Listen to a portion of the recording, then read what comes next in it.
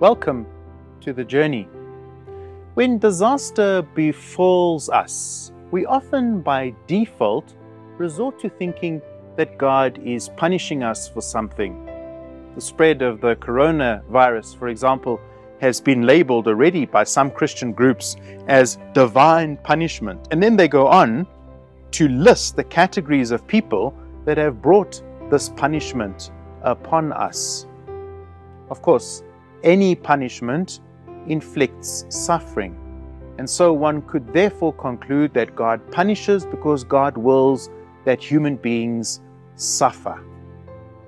And then what happens? We go to the Old Testament, which is full of accounts in which we are told God is a punishing God. We sometimes meet an image of a very vengeful God in the Old Testament.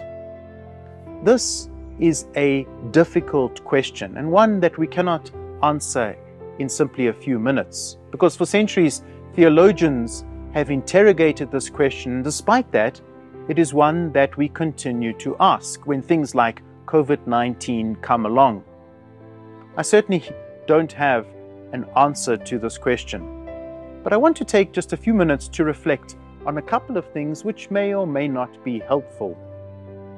You know, the book of Job attempts to answer this question.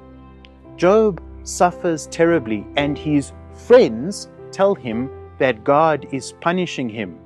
Of this, they seem very certain. And this is the way they explain away how Job suffers. And at the end of the book, we learn that it was not God who did this. Rather, the book of Job itself disapproves of this way of thought. On the other extreme, we will undoubtedly find atheists or agnostics who maintain that suffering on all levels, especially as we see unfolding with COVID-19, proves that there is no such thing as a personal God, or that God is a childish superstition or simply just a fantasy. And the truth lies beyond these easy options, these explain-away options. First, we must observe that God can never be construed as the cause of evil. And I say this because there are two reasons. First, a good God can never positively will wicked. In the New Testament, Jesus reveals a God who loves deeply. Think of the many accounts of him restoring health and wholeness to people. In chapter 5 of John's Gospel, when his contemporaries say that a man was born blind as a punishment from God, Jesus rejects that. And the second observation is a bit more philosophical.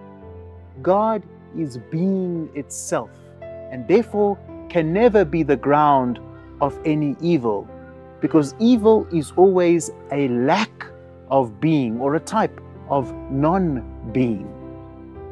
But there's another reflection I also want to throw into the mix. As we look at this complicated and difficult topic, we need to reflect on us human beings.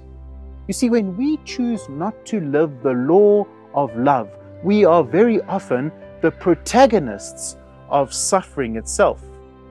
When I choose to act in a selfish way and deprive my neighbor, when I choose to drive drunk and I get killed, or when I defraud my company and some people lose their jobs, these are all ways that I am the protagonist. When we exploit the natural environment, and there's much evidence that points to the fact that the environment is struggling, we act against the law of love.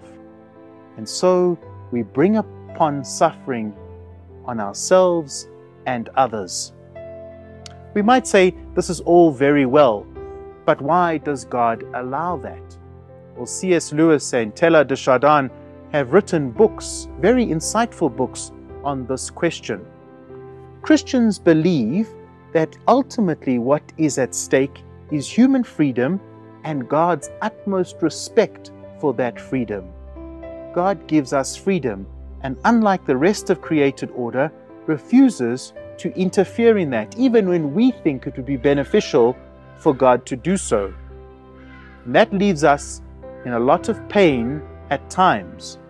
But notice that it is our wayward use of freedom that is the protagonist of that pain and suffering, and not God. Spiritual writer Fr Russell Pollitt SJ examines this question and points out that Jesus reveals a God to us that is not so much a rescuing God, but a redeeming one. A God who does not protect us from pain, but instead enters into our pain and redeems it from the inside.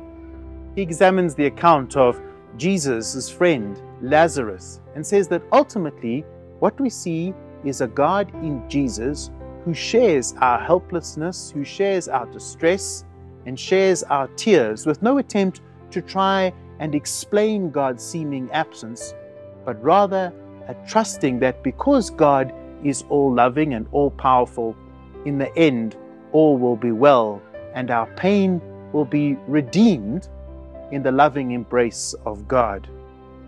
And so before we jump to the conclusions that we sometimes do, we need to take a long and hard look at the Jesus we meet in the Gospels, because they tell us a very different story. They reveal to us a God who does not punish, but a God who loves us deeply. Take some time today to maybe just look at Jesus in a few passages in your favorite Gospel and notice the love that emanates from Him.